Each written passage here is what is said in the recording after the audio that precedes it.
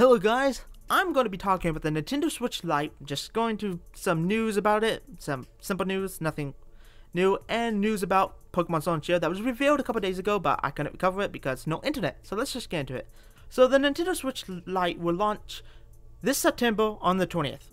The price will be $200, but expect scalpers to pick this up. It's another Nintendo Switch console. It's going to be scalped, so if you want it, you might want to pre-order it. But the colors are yellow, gray, and turquoise. No pink, but I like yellow. No orange, but I like yellow. So, yeah.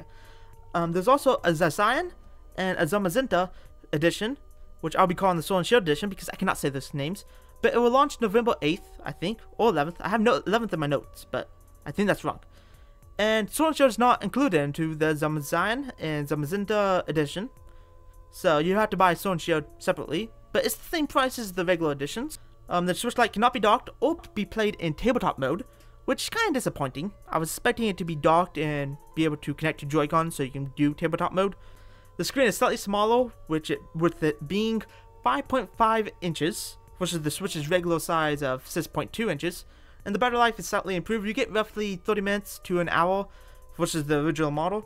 Now that's all for the Nintendo Switch stuff. I kind of rushed through that. I just want to get this done. I'm hungry. I have not been able to talk, but let me get into the Pokemon stuff. So if you pre-order the game and select releases, you'll get a tracksuit for your character. I like going, so this is pretty amazing. And I have not found out where it is in the US, so if you know where I can get it in the US, please tell me. Nintendo probably knows where it's at and just hiding it for closer until release. That's kind of sad.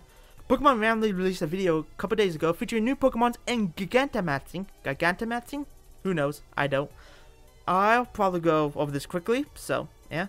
Alcremie is the fairy type Pokemon, which has a Gigantamax form, which is a giant cake. Also, Alcremie is the best generation 8mon.